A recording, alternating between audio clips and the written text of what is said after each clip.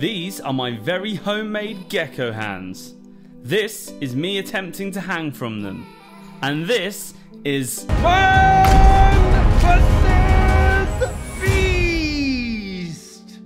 Usually, when someone has sticky hands, they're either having a terrible time or a really good time, but the gecko specializes in being a super sticky lizard. A gecko's hands are incredible feats of evolution. A gecko, which weighs around 70 grams, can in theory hold a weight of 140 kilograms, an insane 2,000 times their body weight, just off the stickiness of their hands. Their hands form temporary intermolecular bonds with the surface they are on. If we zoom in on their hands and the wall, the atoms in their hands are actually forming weak bonds with the atoms that make up the surface.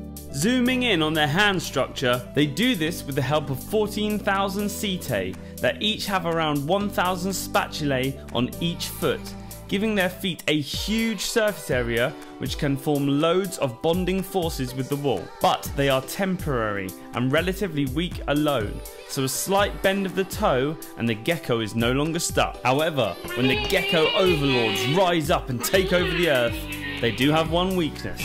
Geckos can't stick to the non-stick coating used in many cooking pans. I will be testing the power of these intermolecular forces to see if I can make some homemade gecko hands. So here's the load that I put together earlier, and as you can see, the paper is able to hold its own weight just from the forces between the pages. There's nothing else holding that.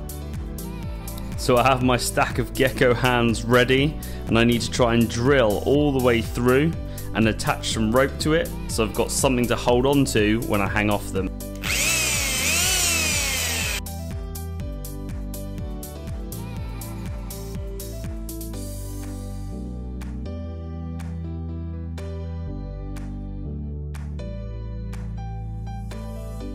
I am completely making this up as I go along. As you can see, my plan is coming together and there is now going to be something to hold on to.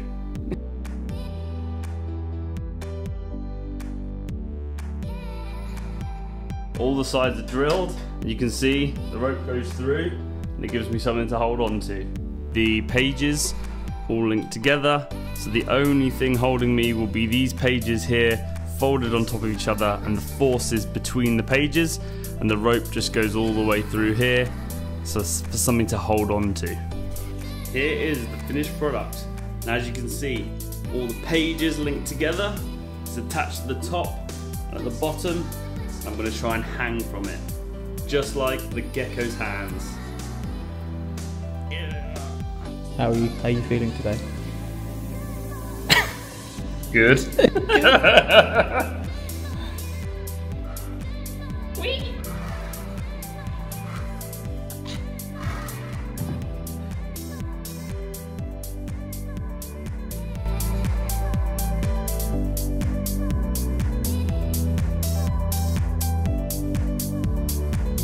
I've attached my hands to the bar. This is genuinely the first time I'm going to see if this can support any weight. I have no idea how it's going to go. Right, 3, 2, 1. I'm a gecko!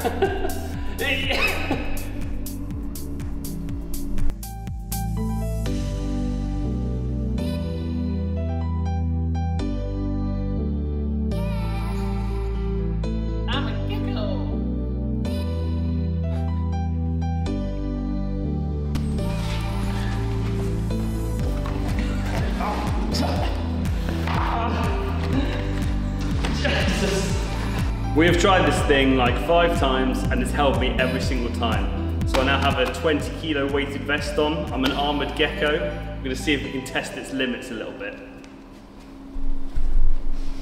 Right. I think it will hold better than my grip will hold. Let's give it a try. Yep. Still holds. I knew this thing would be strong, but it is really surprising. We've had a genius idea to add a bar in as well, because my grip was going before this was going. So let's give it another try. There's also another 15 kilos added on.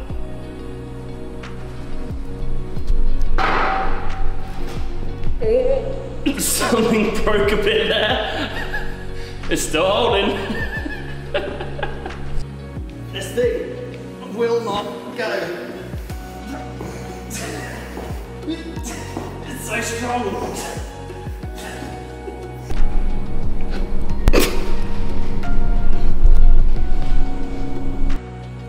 The only damage the hands took was where the paper ripped and the pages never came apart. I knew in theory that these hands would work, but it really was amazing to see the pages holding 140 kilos just from the intermolecular forces. The science is so sound that actual scientists are trying to create artificial gecko skin by studying the microscopic structure of the gecko skin. Considering I was able to recreate something like the gecko skin with a load of paper, I call this one a draw.